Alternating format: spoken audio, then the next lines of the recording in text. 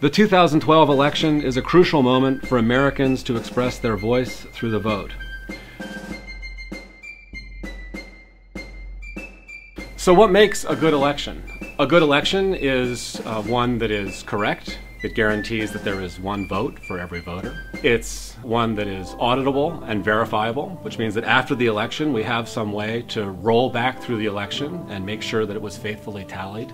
And it's one that protects voter privacy. I'm Alexander Russell, a professor of computer science at the University of Connecticut and a member of the Yukon Voting Technology Center.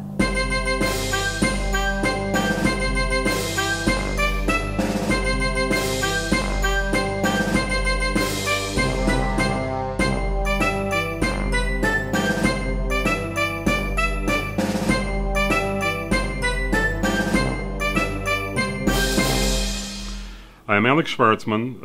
I'm a professor of computer science and engineering, and I direct the Center for Voting Technology Research at the University of Connecticut. Our work focuses on providing integrity and security of electronic voting equipment used in the state of Connecticut. In 2006, when Connecticut was modernizing its voting equipment, moving from lever-based machines to electronic machines, the Secretary of the State's office approached our research group and asked us to evaluate a variety of electronic voting machines that were being considered by the state. Most of the states in the nation use two electronic voting technologies. The first is the touchscreen direct recording electronic technology, where the voters select their choices by touching a screen. The machine then records the votes as the voter casts them and updates the tallies. The second technology is the optical scan voter-verified paper ballot. Here's an example of this. Here the voter marks their selections on the ballot, and this ballot presents a voter-verified paper record that is retained for a variety of reasons.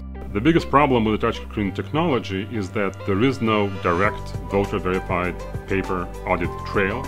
And so if the machine malfunctions, there is no direct way of recovering the votes as they were cast by the citizens. And that is a problem. These machines cannot be audited.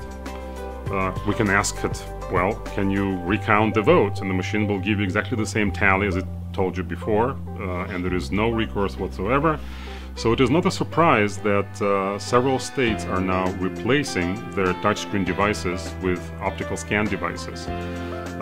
We participated in the selection of optical scan technology for Connecticut and in 2006, and we're very happy that this choice proved to be the correct one. A typical setup in the Connecticut district will include the EchoVote machine. A registered voter will receive 4 programmed memory cards for that election. These cards are programmed for every election. After performing a pre-election testing on memory cards, they pick one card randomly and send it to Yukon Voter Center for a pre-election audit. Every memory card has a log. We audit the log and check whether all procedures were followed. And we also perform a post-election audit, which are for the cards in the election. So the purpose of the audit is to ensure that the votes are tabulated correctly. Therefore, the state, and it's mandated by law, must select 10% of the precincts randomly and conduct a manual audit.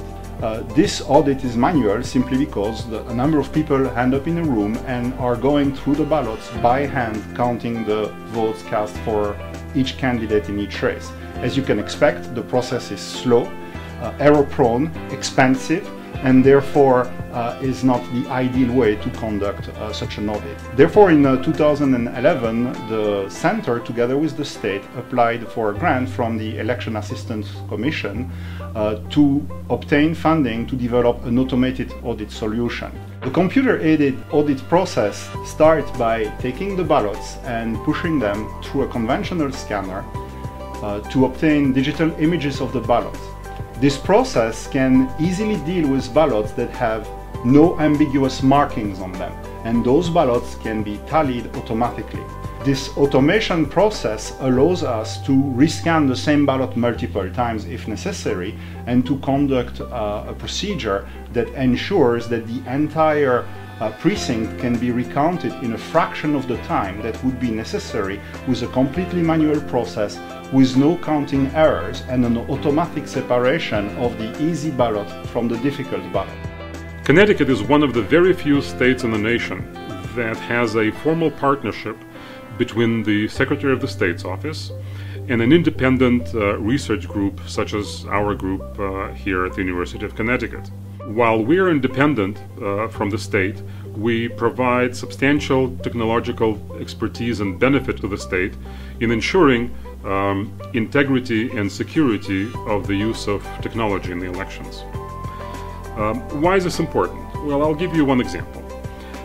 In a certain New England state, not Connecticut, in a recent primary, it was determined that all machine-counted districts selected candidate A, while all hand-counted districts selected candidate B. There were good demographic reasons for these discrepancies, yet the questions were asked: were the machines programmed correctly for the election? The state officials could not provide the answer. In Connecticut, we do have technological audits, and we can provide an answer should such questions be asked. And this is important in increasing our citizens' certainty that their votes are in fact counted correctly.